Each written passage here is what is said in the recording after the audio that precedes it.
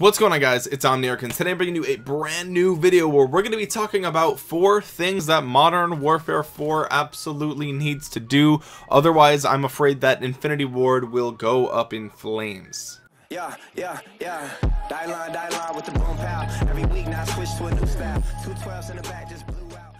Modern Warfare 3 was the last good Infinity Ward game by far. Ghosts was okay, but it really signaled the beginning of the end for the Call of Duty franchise. It's kind of been downhill ever since, with a couple of glimmers of hope with Black Ops 3, but ultimately, you know, we haven't really seen a great Call of Duty in a while. And I think, you know, if we see Infinity Ward release something that the community really hates and it performs poorly in terms of sales or, you know, microtransactions or download, whatever metrics they use, I'm afraid that what are they going to do? Keep Infinity Ward around? Like, if it's going to keep producing the absolute worst games in the franchise, why would they keep doing that? So I'm going to talk about 4 things that we need to have. We need these things in Modern Warfare 4. Like, it's non-negotiable. If this is going to be a fun game that not only makes initial sales but keeps players engaged for a long time, it needs these 4 things. And they're not really in any particular order, but the first one is going to be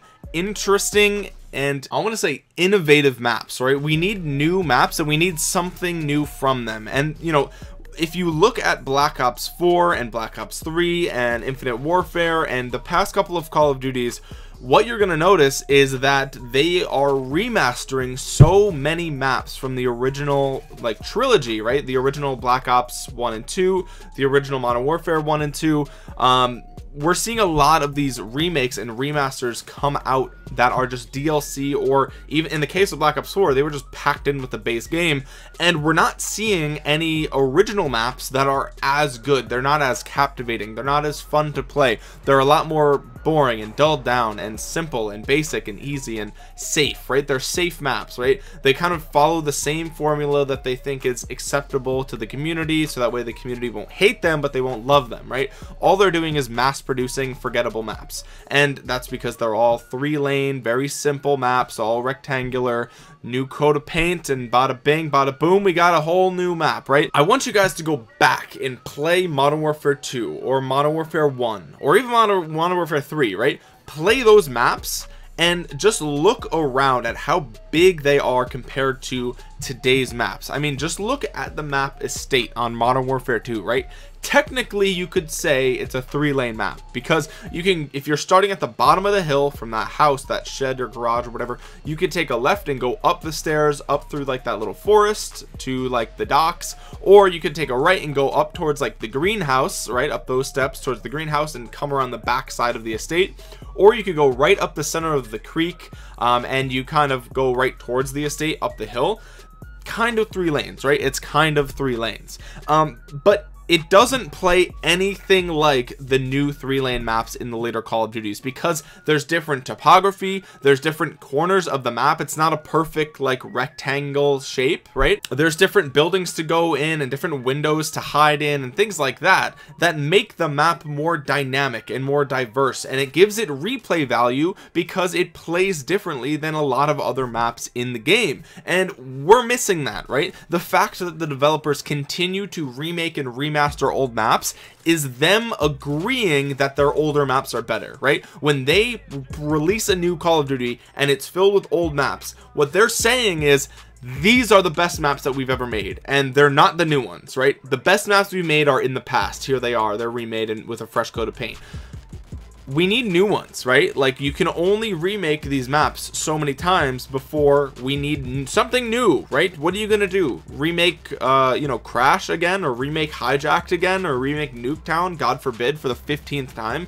Like, we need something new, right? We need new maps that are on the same caliber as the old maps, and we haven't been seeing that lately. So we need that. We need diverse maps that have random buildings and corners and things to go in, right? That would be nice. I would like to see a map that doesn't flow perfectly. That's what I want. I want a map that just doesn't flow flawlessly. That's okay. It's going to add some depth to the game. It's going to add something new to experience. It's going to be maybe a little slower map. It's a little bit bigger. That's fine, right? That's fine. The next thing that I want to talk about is kill streaks. We need good kill streaks that are relatively easy to get. And that last part makes me sound like a huge noob, right? Like, it sounds so newbie to be like, oh, just give me kill streaks that are easy to get and they're really powerful, right? But the thing about that is, if they're easy to get, then everybody on the map could potentially get them, which means that if you start getting bombarded by kill streaks, it's hard for you to get them. So it's not like everybody's going to be going super positive every game. It kind of balances out, right? And we haven't seen good kill streaks. Like, I'll argue with anybody, we haven't seen good kill streaks since, like, I don't know, Modern Warfare 3, right? Like, when that was it. We haven't seen good kill streaks in a long time. And you know, some of the kill streaks in recent Call of Duties might be good, but they take either way too many kills to get, that is just not going to happen, or it takes too many kills and you also only get to use it for 20 seconds or something like that, right? 10 seconds for a kill streak. But you know, if you get a 17 kill gun streak and you're rewarded with a kill streak that should be the best in the game, and it only gets you 3 kills, like, who cares? It's not worth it, right? It's not worth it. You might as well just run UAV, counter UAV, and something else, some Blackbird type of thing. We need good kill streaks that are relatively easy to get, because there's nothing more satisfying than getting a Predator double kill that gives you a Harrier that you can then use to get a chopper gunner or an AC-130, right? Like, that is the pinnacle of Call of Duty. Raining down explosive rounds on a map, just destroying your competition. That is what made Modern Warfare 2 and 3 so much fun. Even Black Ops 1 had the chopper gunner. We had Black Ops 2 with the Lodestar. Modern Warfare 3 had the Reaper and the AC-130. Like, we had some incredible kill streaks back in the day, and those games sold the most copies. That's when more people were playing Call of Duty, more people were interested in the franchise, and more people were having fun, right? Everybody regards Modern Warfare 1 up until Black Ops 2 as the best Call of Duty years ever. Those are the best games in the franchise. No one is disputing it, right? Your favorite Call of Duty is almost guaranteed to be one of those, and it's one of the reasons why is because there were so many amazing kill streaks that even an average player could get once in a while. So it was just who thinks who doesn't like the chopper gunner, right? Why have we not seen another chopper gunner? Why haven't we seen a chopper gunner for 12 kills? Like, what's going on? Who doesn't want to play with a chopper gunner? Like, tell me now, because nobody is saying that they would prefer weaker streaks. The only people who don't like strong streaks are maybe pro players, which is fine. Just make them a playlist without kill streaks, right? Problem solved. And then the rest of us can still have fun with them, and they would still have fun with them too when they play pubs. So it's a win-win to put in good kill streaks. And don't even get me started on the tactical nuke and the Moab, right? The tactical nuke is the reason that I got this gameplay, right? People are still playing Modern Warfare 2 because of the tactical nuke. Like, that's why people keep playing, and that's what Call of Duty is lacking. They're not lacking the nuke kill streak per se, they're lacking something that keeps players playing, right? The past few years, people have bought Call of Duty, played it for a couple weeks, and then dropped it, right? They went back to Fortnite, back to PUBG, back to, you know, League of Legends, whatever they're playing. They left Call of Duty, went back to the other stuff because they got bored really fast. We need something, you know, like a good kill streak or something that keeps players playing. You know, it's fun to get, and it feels good, and it's exciting, and you're getting all these kills, and you're winning games, and like, that's what we're missing. People are playing Modern Warfare 2 10 years later to get a tactical nuke. 10 years later, and you can't make a Call of Duty that keeps people engaged for a month. Like, dude, it's right in front of you. Like, we're showing you what we want by playing the older games. Like, that's what we want. And I think a good transition from those kill streaks, right, like these fast, explosive, just amazing kill streaks, leads me to the next point, which is time to kill. We need a short time to kill in Modern Warfare 4. And before you guys get upset, I'm not against slow time to kill, right? I'm all for it. I totally get why you would prefer that. It makes sense to me, right? But it seems to me that the Black Ops series has always had a little bit slower time to kill than the Modern Warfare series. That seems to be the trend. Black Ops 1, you had a slower time to kill, maybe because it was the gun, not really gun power, but really like accuracy and stuff like that, right? Same thing with Black Ops 2, right? We have a slower time to kill, and now with Black Ops 4, we have the slowest time to kill we've ever seen, because you have 150 health, plus you can regen the health like instantaneously. So it's a ridiculous time to kill right now. So what I think would be nice is a balance, right? If some years we have a slower time to kill with the Black Ops series, and then Modern Warfare comes around with a fast time to kill, like, that gives some variability, right? It feels like the Call of Duty plays a little bit differently, and you're pleasing both crowds. crowds, you're pleasing the people who like fast time to kill and then the slow time to kill, right? And then sledgehammer can be whatever they want. They could be in the middle, they could be fast or slow, whatever I don't care, it doesn't matter to me, right? So like, let's try it, right? Like back in the day, one burst with the FAMAS, you're dead, right? If you hit all 3 bullets, it's over. The UMP, right? 2, 3 bullets at close range, it's over. It's a fast rate of fire, it's an instant kill, right? Those guns are fun. Being able to turn on somebody who, you know, they weren't expecting you to turn on them, just turning on them and melting them, just it's a good feeling. You feel like you're really good at the game, even if you're not good, right? You at least feel like you're good, or that you're getting better, or something like that. So a fast time to kill would be a nice change of pace from Black Ops 4.